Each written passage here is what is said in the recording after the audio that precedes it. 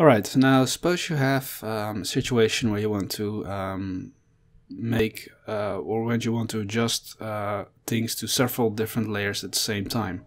Of course, the first option will be just to go through all of the layers and add the changes one by one. But there are ways to do it to make the same change to multiple layers in just a few clicks. One is of course with the bone layer and the group layer. As you can see right here, this character is made out of layers inside a bone layer.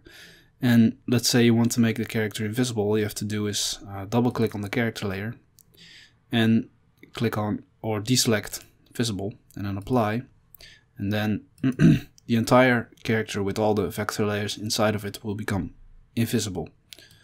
However, let's say you just want to add a few changes to just a few vector layers.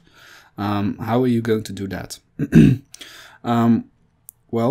What you do is, let's say for now we want to make the head until the hips invisible.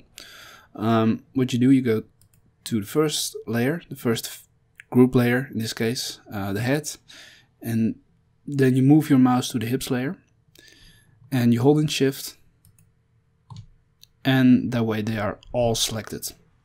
And then you double click on it, but you hold in shift while you click, and you get layer settings again, but this time there's a little text right here that says multiple layers are selected, which means that anything that you do right here will affect all of the layers. So if I deselect visible, all these layers, the head, right arm, right hand, as you can see, will become invisible. So yeah, that is a very quick way to adjust layers at the same time instead of just going through all of them. So yeah, that's about it. That's the end of this very short tutorial. I hope this is useful for you.